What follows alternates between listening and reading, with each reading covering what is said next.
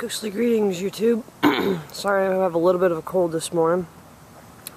Just giving you a little update on what the front yard looks like. I know it's a little bit late. I still have to run a couple of webs through the front. The weather is absolutely craptastic this morning, but it is not raining, which is such a nice little thing. That's my little tent that I have for my flying crate ghost. I haven't set her up yet because it's a little breezy. I still have to run power for her. It's coming out looking pretty good, I think, and I'm hoping it does not rain tonight. If not, we're gonna do like a little haunted house thing or something they're having going on in the area, which is kind of cool. And I'll show you what I did in the carport. None of the cars will be here. We're gonna park them on the side of the house. I still have to set up a table, put up the inflatable cat, and the spider is going to go back outside, but because of the rain I took him back in. I put my scene setter up.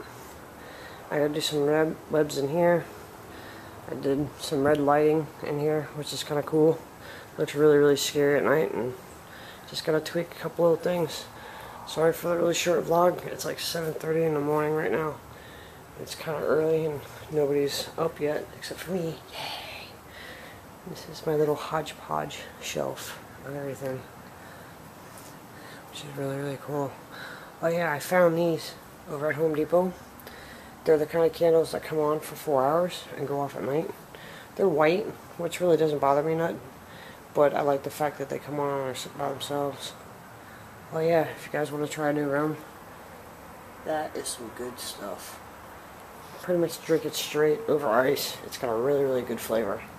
But I'll make another vlog later on. Talk to you guys later. Bye.